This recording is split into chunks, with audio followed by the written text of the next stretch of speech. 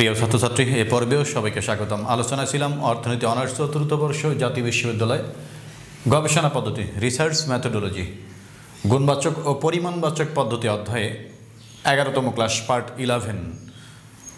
এই টপিকগুলো আমরা জেড টেস্টে আলোচনায় ছিলাম, আর এই আলোচনাগুলো অর্থনীতি অনার্স দ্বিতীয় বর্ষ অর্থনীতির জন্য পরিসংখ্যান সাবজেক্টের যথার্থতা যাচাইয়ে সবগুলো হুবহু একই থিম, একই আলোচনা। যারা থার্ড ইয়ারে পড়ো তারাও তোমরা এগুলা সব এখান থেকে ক্লাস করে নিতে পারবা। খেয়াল করে আমরা জেড টেস্টে আলোচনায় ছিলাম, একটা কোশ্চেন দাঁড় করা রাখছি। একটি কোম্পানি কর্তৃক উৎপাদিত তারের ভঙ্গুরাঙ্ক 1800 N এবং পরিমিত ব্যবধান 100 N। কোম্পানিটি দাবি করে যে উৎপাদন প্রক্রিয়ায় নতুন প্রযুক্তি যদি ব্যবহার করা হয় তাহলে ওই যে তার উৎপাদন করা হয় সেই তারের ভঙ্গুরাঙ্ক বাড়তে পারে। অর্থাৎ যে কৌশল বা যে প্রযুক্তিতে তারা উৎপাদন কন্টিনিউ করতেছে তারা সেটা কি পারফেক্ট মনে করতেছে। অর্থাৎ গড় ভঙ্গুরাঙ্ক হচ্ছে 1800 N। ওই প্রতিষ্ঠানের উৎপাদিত তারের গড় ভঙ্গুরাঙ্ক 1800 N এবং প্রতিষ্ঠানের উৎপাদিত তারের ভঙ্গুরাঙ্কের পরিমিত ব্যবধান হচ্ছে 100 N। এখন কোম্পানি বলতেছে যদি প্রযুক্তি চেঞ্জ করা হয় তাহলে কী হবে, নতুন প্রযুক্তি যদি ব্যবহার করা হয় তাহলে তারের ভঙ্গুরাঙ্ক বাড়তে পারে। আর এটাকে যাচাই করার জন্য তারা 50টা তারের একটা নমুনা সংগ্রহ করলো। কতটি তার? 50টি তারের একটি নমুনা পরীক্ষা করে দেখা গেল যে গড় ভঙ্গুরাঙ্ক 1850 N। এটা কিন্তু দাঁড়িয়ে এখানে শেষ। এটাকে 1% বা 0.1 ভাগ তাৎপর্য স্তরে আমরা পরীক্ষা করতে পারি কিনা যে হ্যাঁ কোম্পানি যেটা দাবি করেছিল এটা সঠিক কিনা, যে নতুন প্রযুক্তি অবলম্বন করলে তারের ভঙ্গুরাঙ্ক বাড়তে পারে তারা যেটা বলেছিল। খেয়াল করো অ্যান্সার। এখানে সমগ্রকের গড়, প্রতিষ্ঠান যতগুলো দ্রব্য উৎপাদন করে তাদের ওই উৎপাদিত তারের গড় ভঙ্গুরাঙ্ক 1800 N, অর্থাৎ সমগ্রকের গড় মিউ ইকুয়াল কত? 1800 N। সমগ্রকের পরিমিত ব্যবধান সিগমা ইকুয়াল কত? 100 N। কতটি তারের নমুনা নেওয়া হয়েছে? এখানে 50টি তারের নমুনার আকার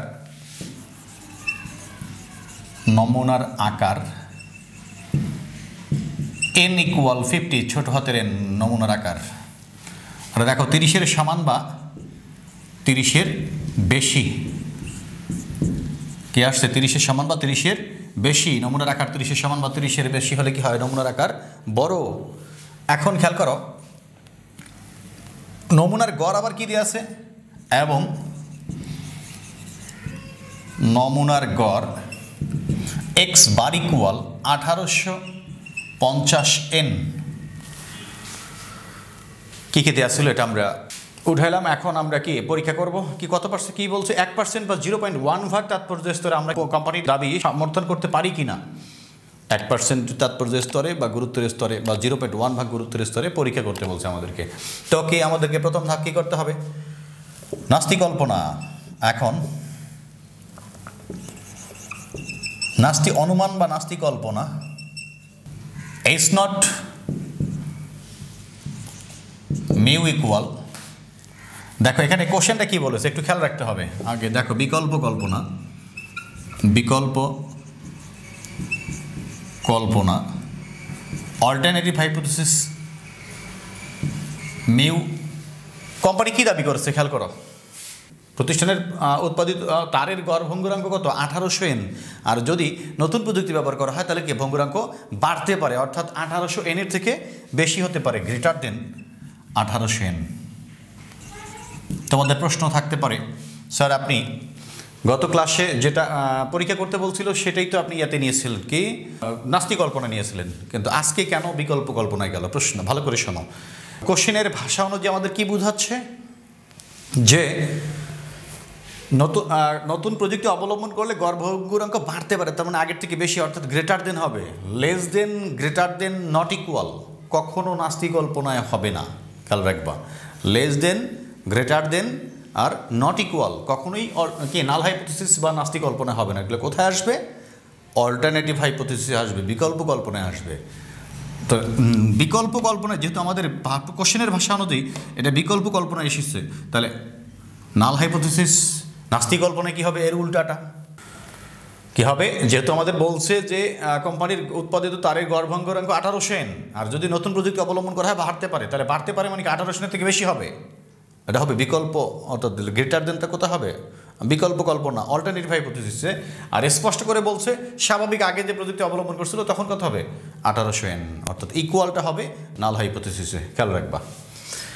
এখন তোমরা কোশ্চেনটা উঠায় রাখবা, আমি এটা মুছে দিচ্ছি, আমাদের স্পেস দরকার আছে।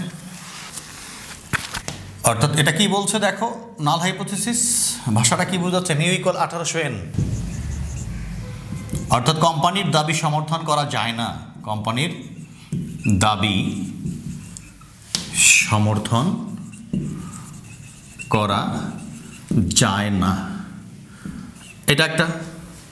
আবার কোম্পানি কি দাবি করেছিল, যদি নতুন প্রযুক্তি অবলম্বন করা হয় তাহলে কি হবে, ভঙ্গুরাঙ্ক 1800 এনের থেকে বেশি হবে, গড় ভঙ্গুরাঙ্ক বাড়তে পারে। অর্থাৎ এটা কি, যেহেতু 1800 এনের থেকে বেশি, তার মানে কি কোম্পানির দাবি সমর্থন করা যায়। এটা দ্বারা বোঝাবে কোম্পানির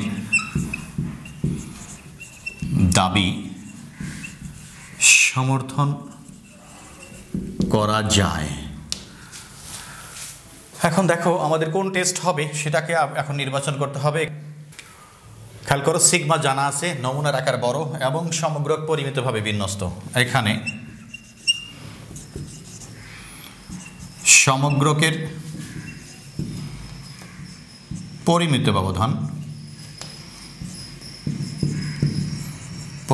ব্যবধান সিগমা জানা আছে বা সিগমা দেয়া আছে। নমুনার আকার কত, 50, অর্থাৎ 30-এর সমান বা 30-এর বেশি হলে কি বড়, নমুনার আকার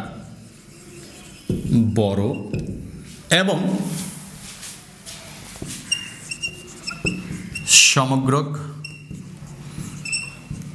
পরিমিতভাবে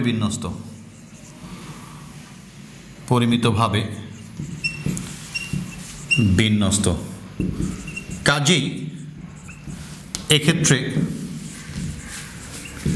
টেস্ট স্ট্যাটিস্টিক হবে বা পরিসংখ্যানিক পরীক্ষা হবে টেস্ট স্ট্যাটিস্টিক।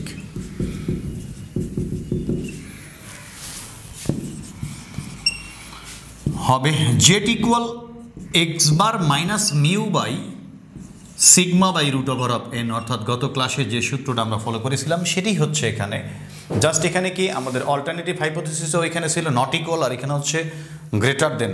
নট ইকুয়াল হলে হয় পরীক্ষাটা দুই দিক বিশিষ্ট, আর গ্রেটার দেন হলে হয় ডান দিক বিশিষ্ট, একদিক বিশিষ্ট, লেস দেন হলে হয় একদিক বিশিষ্ট, মানে ওটা হলো বাম দিক বিশিষ্ট, সেটি নিয়ে আলোচনা হবে। তাহলে জেট ইকুয়াল কি x bar minus mu by sigma by root over of N. এখন আমরা মানগুলো বসায় দিয়ে ক্যালকুলেশন করতে পারি। এক্স বারের মান কত আমাদের 1850 এন,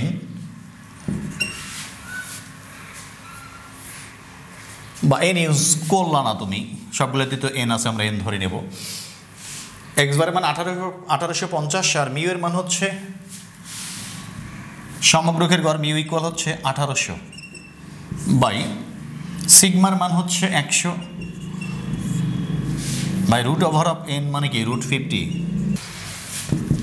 এই পরে ইকুয়াল এটা দেখো, খেয়াল করো, জেড ইকুয়াল বের করতেছিলাম আমরা, তাহলে কি দাঁড়াচ্ছে 1850 থেকে 1800 বিয়োগ করলে হবে 50 বাই 100 ডিভাইড √50 ইকুয়াল 7.07 ইকুয়াল, এটা মুছে দিচ্ছি, তোমরা উঠাই ফেলবা। বা জেট ইকুয়াল কি পাইলাম আমরা 50 বাই 100 ডিভাইড 7.07 ইকুয়াল 14.14। অতএব জেড ইকুয়াল 50 ভাগ অ্যান্সার ইকুয়াল 3.54। অতএব জেটের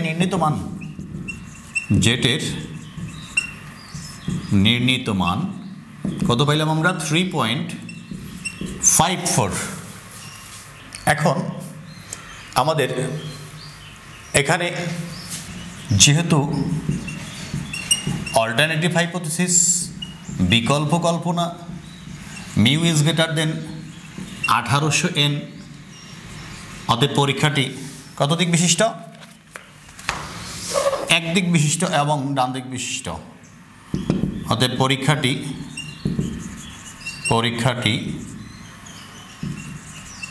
একদিক বিশিষ্ট এবং একদিক বলতে কোন দিক? ডান দিক বিশিষ্ট, ডান দিক বা ব্র্যাকেটে রাখতে পারো, ডান দিক বিশিষ্ট।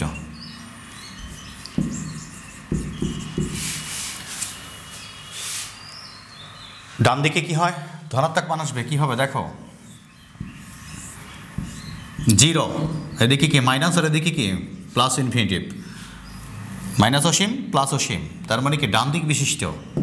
পরীক্ষাটা কি ধনাত্মক দিকে, মান কি মান আসবে এখানে? ধনাত্মক মান।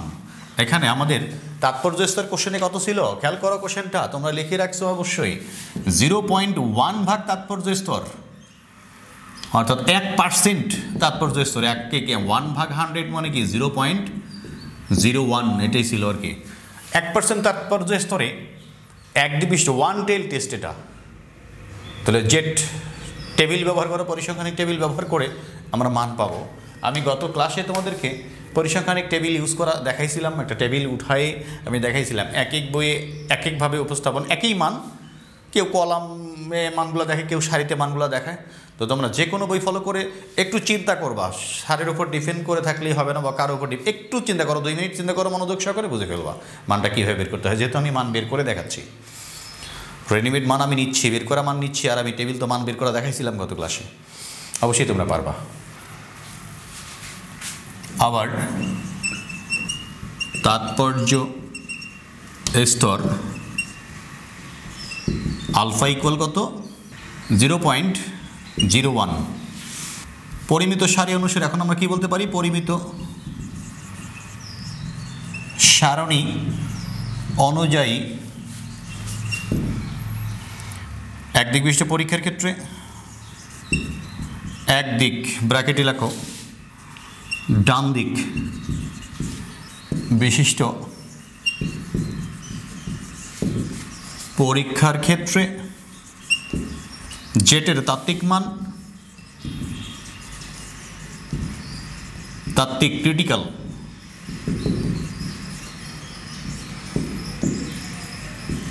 ইকুয়াল 2.33। যেটির তাত্ত্বিক মান হচ্ছে কত? 2.33। তো আমরা দেখেই বুঝতে পারছি, খেয়াল করো, যেটার তাত্ত্বিক মান কত? 2.33, আর নির্ণীত মান কত? 3.54। তাত্ত্বিক মান অপেক্ষা নির্ণীত মান কি বেশি। যেহেতু জেটের নির্ণীত মান 3.54, যা তাত্ত্বিক মান অপেক্ষা কি বড় বা বেশি, কাজেই নাল হাইপোথিসিস বর্জনীয়। কাজে এক্ষেত্রে নাস্তিক কল্পনা H0 বর্জনীয়, অর্থাৎ কি হবে? বিকল্প কল্পনা গ্রহণীয়, অল্টারনেটিভ হাইপোথিসিস গ্রহণীয় হবে।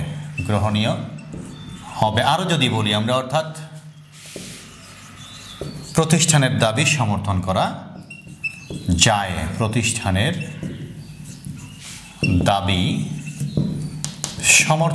যায়, সমর্থন করা যায়। যদি তোমরা চিত্রটা এঁকে দেখাতে পারবা। দেখো, খেয়াল করো, না দেখালেও চিত্র তো আর চায় না, তোমাকে বুঝে নিতে হয়। কি বলেছিলাম? এটা 0, এদিকে মাইনাস ইনফিনিটি ঋণাত্মক মান, এদিকে প্লাস ইনফিনিটি অসীম ধনাত্মক মান। আমাদের কি ছিল? একদিক বিশিষ্ট পরীক্ষা, ডান দিক বিশিষ্ট পরীক্ষা, অর্থাৎ তাত্ত্বিক মান কত ছিল? 2.33। ধরে নিলাম এই মানটাই হচ্ছে 2.33। তার মানে কি ডান দিক বিশিষ্ট পরীক্ষা এই অংশটা কি বর্জনীয় লেখা, আর এটা পুরাটাই হচ্ছে এই 2.33 পয়েন্টের এই বাম পাশের পুরো এলাকাটি হচ্ছে গ্রহণীয় এলাকা। তার মানে আমাদের নির্ণীত মান কত আসছে 3.54 মনে করো এই মানটাই হচ্ছে 3.54। তার মানে কি 2.33 পার হয়ে দিকে আসছে, অর্থাৎ বর্জন এলাকায় পড়ে গেছে। এই কারণে কি হচ্ছে নাস্তিক কল্পনা বর্জন হচ্ছে। আমরা নাস্তিক কল্পনা কী ধরেছিলাম, প্রতিষ্ঠানের দাবি সমর্থন করা যায় না, অর্থাৎ ওইটা বর্জন হচ্ছে। তার মানে কি দাবি সমর্থন করা যায়, অল্টারনেটিভ হাইপোথিসিস গ্রহণ হচ্ছে। এই ছিল আমাদের আলোচনা ডিয়ার স্টুডেন্টস। এরপরে কেউ সমস্যা মনে করে থাকলে অবশ্যই আমাকে জানাবা, আর আমার ক্লাস ভালো লাগলে বেশি বেশি করে শেয়ার করবা সবাই। ওকে, ভালো থাকবা, আল্লাহ হাফেজ।